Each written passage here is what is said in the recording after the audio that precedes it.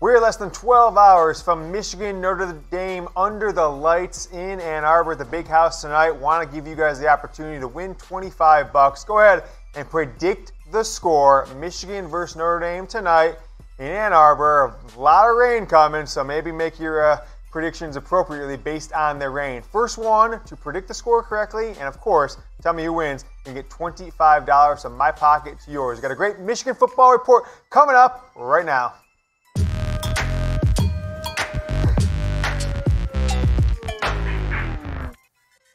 Welcome back to the Michigan Football Report. I am your host, James Yoder. I'm in Ann Arbor today, folks. If you want to get a up-close and personal look at the turnover chain, you slide into my DMs on any of the internet social network, Twitter, Instagram, wherever, and maybe you can meet up with me to watch some games before Michigan Notre Dame. But some news dropped Friday after we recorded our Friday show that Michigan has dropped UCLA from the 2022 and 2023 schedules. That seems like far off, but that's only a couple seasons away here, folks. 2020, 2021, boom, 2022 will be out there. So Michigan drops a home-and-home with UCLA and has actually replaced them, as we see here in the 2022 schedule, with Hawaii. So Michigan will start the year with Colorado State. Hawaii still have an open date on September 17th in 2022. Then you go on to 2023, add East Carolina, the Fighting Skip Holtz. Is he still the coach there? Probably not. But nevertheless, East Carolina will start the year Labor Day weekend. They've got an open date on September 9th, and then hosting Bowling Green on September 16th. There has been some speculation out there that this was a move to allow Michigan to get Notre Dame back on the schedule in the out-of-conference. I don't think that's necessarily going to be the case, although who knows, that could be proven wrong because Notre Dame in those years has Clemson and Ohio State on their schedule, both 22 and 2023. So I don't think they want to add Michigan to an already daunting slate. But those are the schedules out of conference 22 and 23. Let's take a look at the next two seasons just so you know what Michigan's looking like outside of the 9-game Big Ten slate next year, 2020. Open up on the road against Washington that could have a potential first-round quarterback in Jacob Eason returning.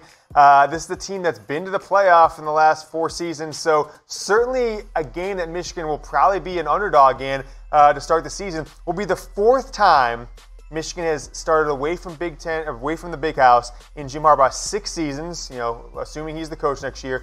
Fourth out of 6 seasons they've started away from the Big House to start the year against a Power 5 team. 3 of those 4 ranked teams, and the other one was Utah, his first season, which became ranked the week after that they beat Michigan. So Michigan's not putting themselves in a lot of easy positions to start seasons. Let's take a look, though, at 2021.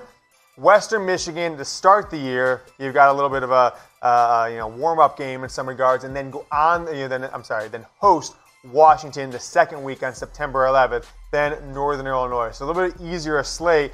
3 straight home games in the out-of-conference in 2021. Let's get into some Michigan Football Report questions on game day. These came through on our YouTube, and one of them we'll talk about here in a second on my Twitter account. So these are questions from the YouTube channel, youtube.com/MichiganTV. Make sure to subscribe if you haven't yet. Nick Holtz, friend of the program, says, I don't think anyone is ready for the and the offense is NFL ready.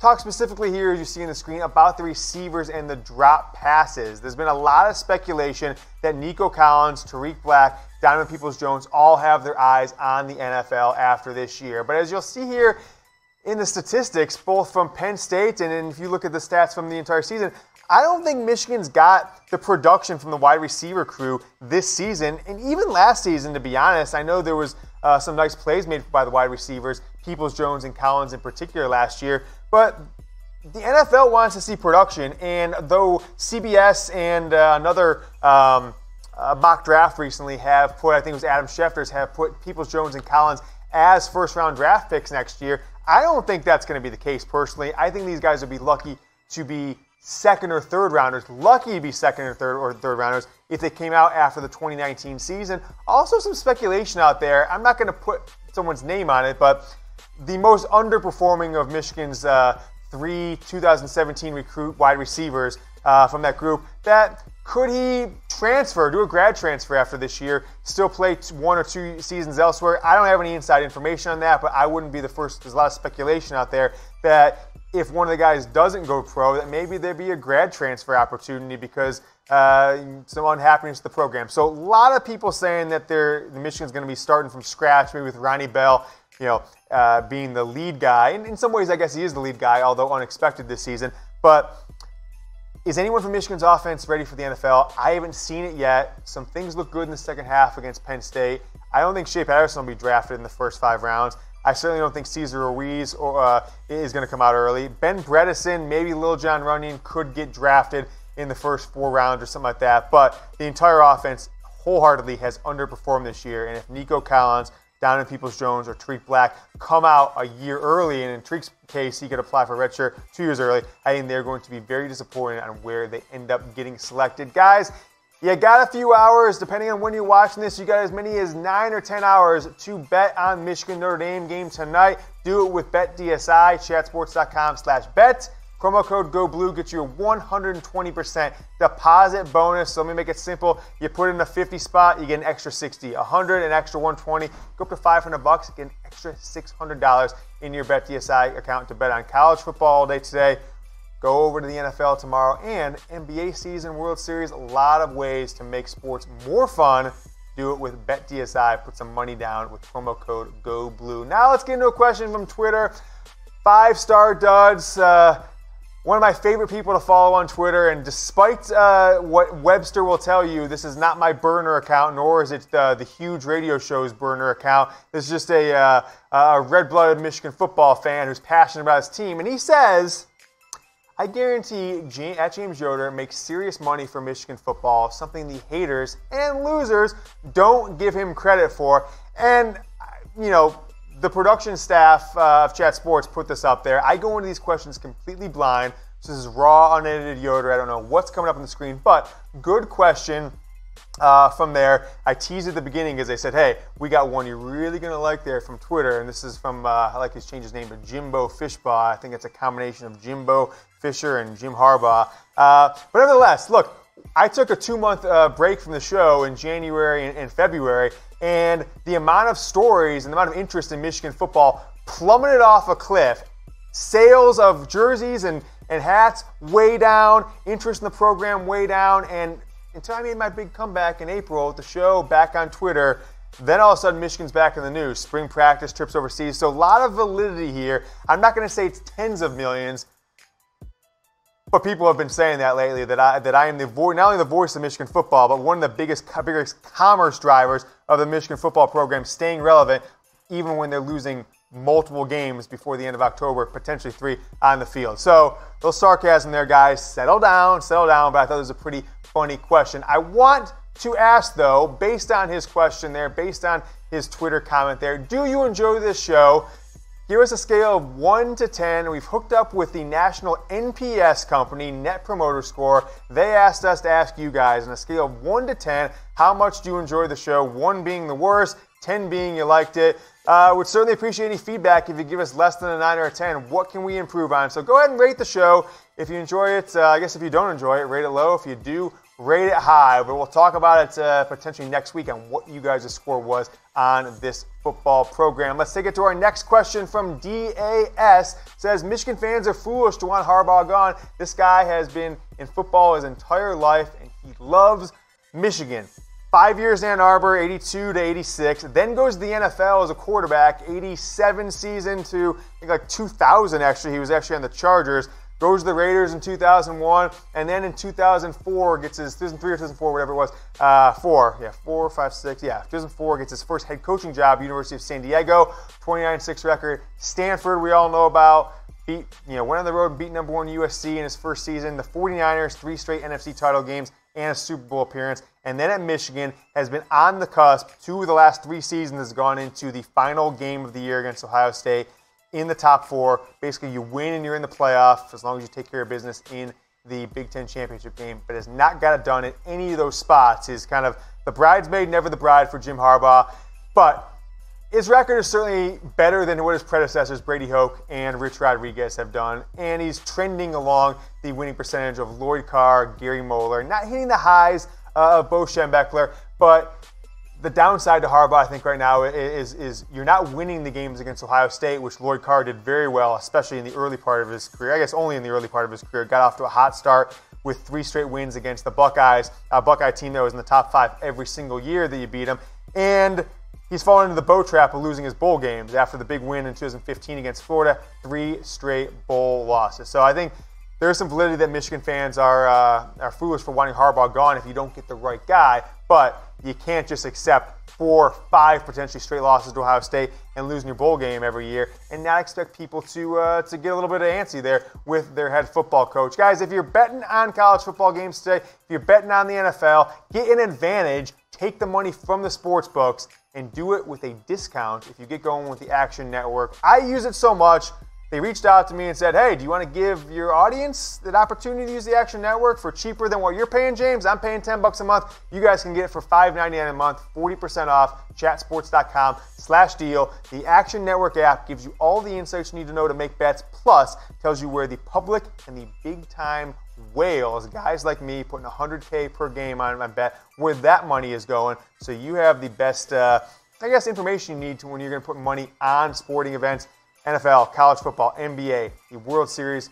Get an advantage using the Action Network app. Action Network app, chatsports.com/deal will get you that 40% off. Next question coming up from Bill Kemp. I found it interesting that Harbaugh admitted today in the radio, and this is coming from a couple days ago, so this is midweek, that Patterson was indeed playing injured for the first 2 games of the year. I believe Yoder had it first. Thank you for recognizing it, Bill Kemp, because Webster and all the guys from Rivals and MGO Blah, they're all telling you, Yoder's making stuff up when he says Shea's hurt until Jim Harbaugh gives them their marching orders and they're allowed to actually to report on it. So I told you Shea was hurt after the first game. I told you exactly what the injury was. I have a source inside the Patterson inner circle on that one. And as such, Jim Harbaugh's finally admitting it months later. Joel Klatt apparently had said it too. But, Shea was playing hurt, and even though his receivers let him down in the first half with 6 drops, 4 by DPJ alone, I think that Shea Patterson finally played with some confidence and was the guy I thought we'd see all this year, and in some ways last year when the offensive philosophy was a little more vanilla than they've been so far in 2019, at least from a passing perspective. But we're going to see what happens with Shea Patterson on Saturday night, tonight, against Notre Dame. If it's the same Shea from the second half, if he's rolling out of the pocket with confidence, if he's pulling the ball back on some of those read options and keeping it like he hasn't done much this year, then I'm excited if they get a win about the last 4 games of the season. If it's more of the, drops and fumbles and not moving the ball along, then I think Michigan's looking at as many as 3 more losses, including Saturday night, tonight against Notre Dame. So we'll see what Shea we get, but thanks Bill Kemp for giving me credit that the blog boys, the guys that they just wish I didn't exist because I'm taking so many of their audience away. They never give me credit for anything and just can't wait for me to get something wrong, which we know never happens, so they can tell you how much of a bum I am, but you guys watching the show know the truth. Thanks so much for the question. Bill J. Zachary coming in. Okay. This was commented on our post-game show Saturday. We had terrific Tom Yoder on as the co-host, and we're taking questions live on the air. People talking about whether or not the bowl game matters at the end of the year. And people are going to say, oh, they're not in the playoffs. What does it matter? It doesn't matter at all. And I actually wholeheartedly disagree with that. And I was mad when Michigan football players, especially 2 captains, took off, didn't play in the bowl game last year. Rashawn Gary, Karan Higdon, Devin Bush, and whether they admit it or not, Jawan Bushell-Beatty. But Harbaugh put an emphasis in winning that bowl game his first year to get to 10 wins and not have a 4-loss season right out of the gate. But since then, it's been 3 straight losses, 2 of them being New Year's 6 bowl games. And look, folks, 11-2 sounds and feels and looks a lot better than 10-3, frankly. Imagine the narrative on Jim Harbaugh if they lose the bowl game in year 1, so they go 9-4 instead, and then 11-2 2016, 8-5, 9-4 in a down year in 17, and then come back and you're 11-2 in 2018. You've got 2 11-win years. People aren't saying, oh, Harbaugh loses 3 games every year. I was meeting with some friends before the Texas-Oklahoma games a few weeks back, and they were like, Harbaugh's lost 3 games every year? No fucking way. That's crazy. And they couldn't believe it because they're like, I swear you guys were like in the top 5 in November. How do you lose 3 games? Well, Michigan's on a 2-game losing streak the last 3 seasons. So I think they really matter. Perception of the program going into the offseason, perception for big games. And I know some people just say, oh, it's an exhibition game. It doesn't count if it's not the playoffs. But if you're going to put the uniform on, if you're going to take the trip, try and win the game, It counts towards your record. It counts towards the amount of losses you have. So I wholeheartedly disagree with Jay that bowl games don't count anymore. I think that if you're going to play them, win them. And if you don't want to have all your players play, if you're not going to approach it like it's a real game, then just decline it, right? The university doesn't make that much money off of the bowl games. It goes into the Big Ten pool. Rutgers get just as much money from the bowl game as Michigan does, minus expenses.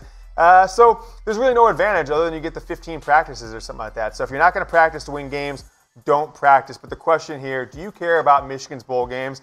I was at the Clemson-Notre Dame game last year, and I watched the Michigan game from my second half from my phone and about puked in my car 3 times. Not because I was driving and watching. My wife was driving. But at the lack of effort and lack of preparation from the team and the coaching staff. So I care about Michigan bowl games. I was bummed when they lost all 3 of those. I don't know if you guys type Y for yes, type N for no. Keep it rolling. Anthony Kimmerly, question, James, does a long shot win against, I like this, Anthony, TTIO, that team in Ohio, kind of a spin on that team up north, this season alter the fan base's view of Jim Harbaugh? I mean, it has to, right?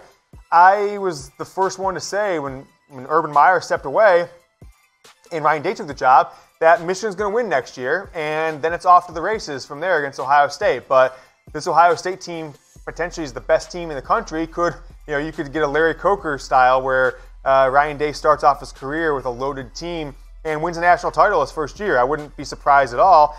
And where does that put Jim Harbaugh? 0-5 versus Ohio State, and they'll be number 1 to start the year next year. You could be looking at 0-6 and beyond. So it would definitely change my perception. You couple that with a Notre Dame win tonight, you couple that with a Michigan State win at home in 3 weeks, then you've got a 10-2 regular season, a win versus your big 3 rivals, which I don't think that's happened since 2003 where you beat Notre Dame, Michigan State, and Ohio State in the same season. So I think it would completely alter the fan base's view and have a lot of optimism towards the future. But I'll ask you guys this question. Does Michigan have a chance, any chance? Not even say are they going to win the game. This is, are they going to win the game? Do they have a chance of winning the game, right? Type Go Blue if they've got a chance, and maybe give an early score prediction. We're still 5-6 weeks away from the game.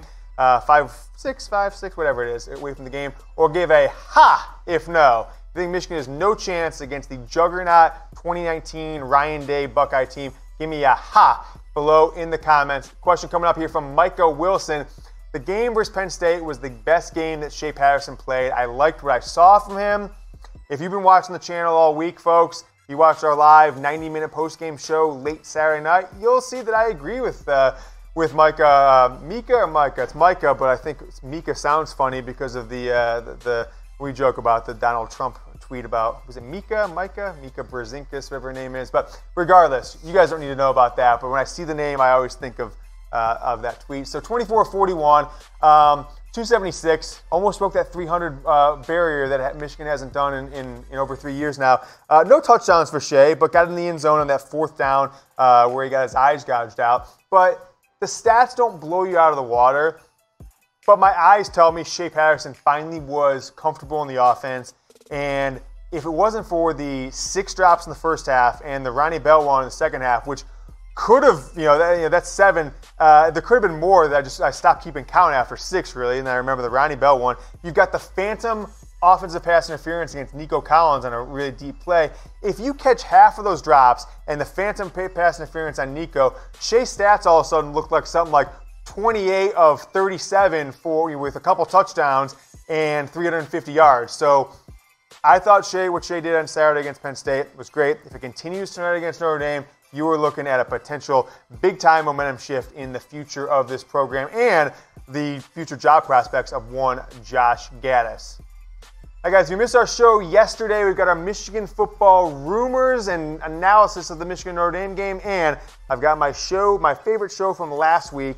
If you haven't also, make sure to subscribe to the channel before game time.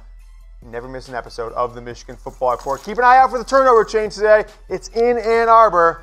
Go Blue. No turnover chain.